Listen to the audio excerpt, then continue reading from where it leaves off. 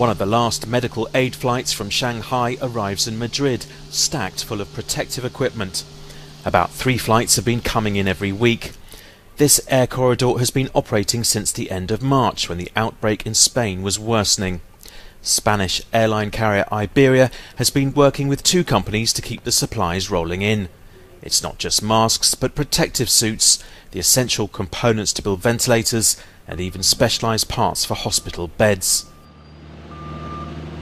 With the collaboration of Fenin, Iberia and the Oesia Group, with the invaluable help of the Ministries of Health, Foreign Affairs, Industry and the Tax Office, we set up the corridor. 100 million units is like more than 2 Olympic swimming pools full of sanitary equipment. And remember that China also collapsed.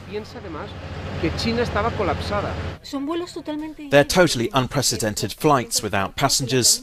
The 300 seats of the economy class and the hold of the plane are occupied by this appreciated cargo. The boxes have the exact measurements to fit the seats.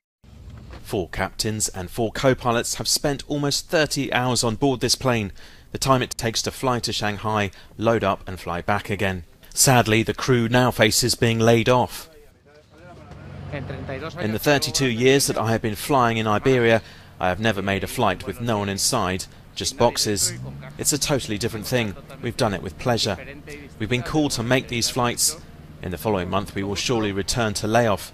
Iberia will take other pilots in case there are any more flights. Many political analysts describe this as coronavirus diplomacy, a chance for China to do its bit on the world stage. And it comes as Beijing weathers more criticism for its response to the pandemic and for its repressive actions, most recently in Hong Kong.